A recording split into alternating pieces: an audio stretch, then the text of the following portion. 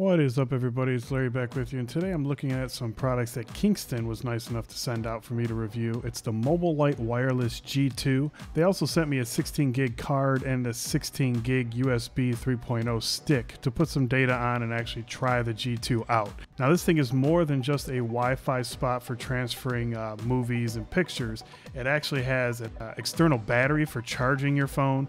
And by utilizing the SD card slot and the USB slot, you could actually add 2 terabytes of storage to this. It's a very amazing product, and we'll get more in depth with it as we get into the video. So opening it up, you're greeted with a pretty extensive and comprehensive instruction guide. You also get a adapter in case you have a micro SD card that you would like to have it read. And then you also have your charging and syncing micro USB cable. You have 3 LED indicators, the battery, Wi-Fi, and internet access. You have your charging port and connection port there. On the back side, you have an Ethernet port where you can plug in a hardwire, say at a hotel, and then this will make it Wi-Fi. Then you have your SD card slot and your USB slot on the other side there. A couple little nubs at the bottom to keep it up off your desktop. And then what you're going to need to do is install this app. It's on Apple Store, Google Play, and the Amazon Store. So you'll load that onto your mobile device, whether it be your phone or your tablet, power up your G2, and then connect to the G2 Wi-Fi. Now it's sending out a Wi-Fi signal on its own, so you're gonna have a Wi-Fi connection with the G2 to your device. Here I'm using the Note 4, and that's what I'll use for this video. So when you first set up, you're going to have the option to rename your device. So I'll rename mine just to make it easier for when I connect and remembering. And then you're going to want to put in a password. So obviously not everybody and their mother can connect to your storage and get into your freaky deaky pictures and videos. So put in a password, something that you're going to remember.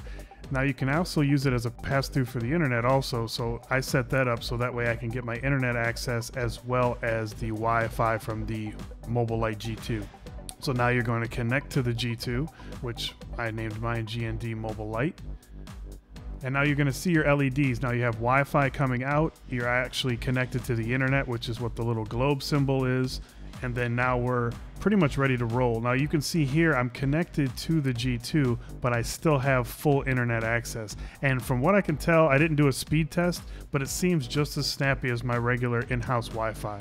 So I don't think there's any degradation with that. So we'll put in, I loaded some sample pictures, videos, music, different things like that onto the card and the USB drive. So we'll plug those in and start taking a look. So I have, I made these folders myself. You have movies, music, pics, and YouTube videos.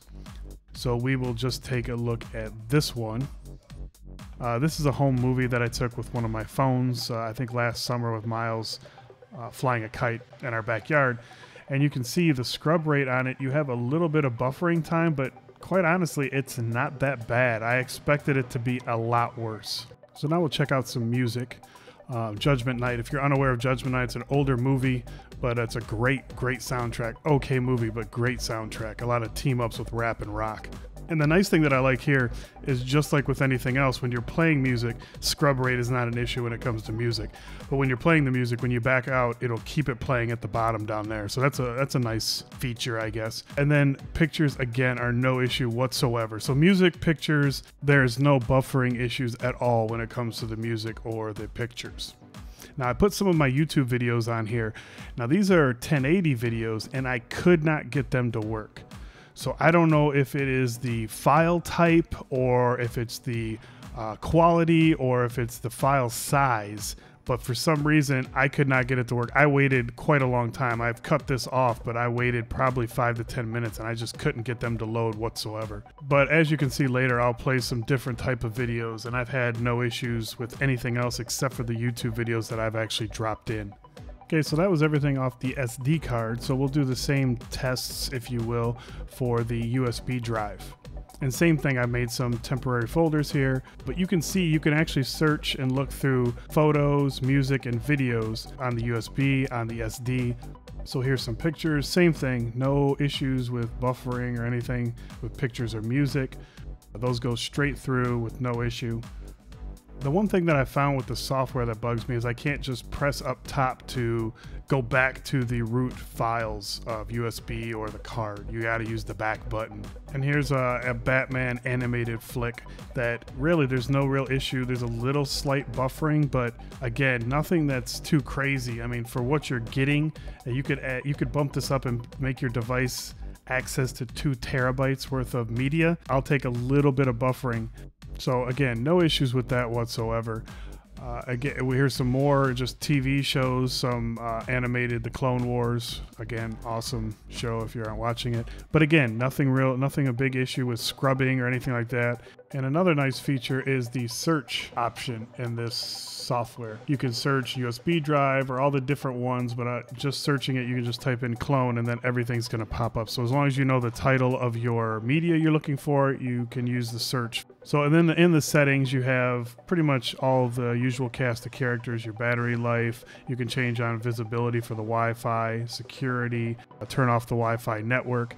But another great feature, as I mentioned in the beginning, is this is an external battery.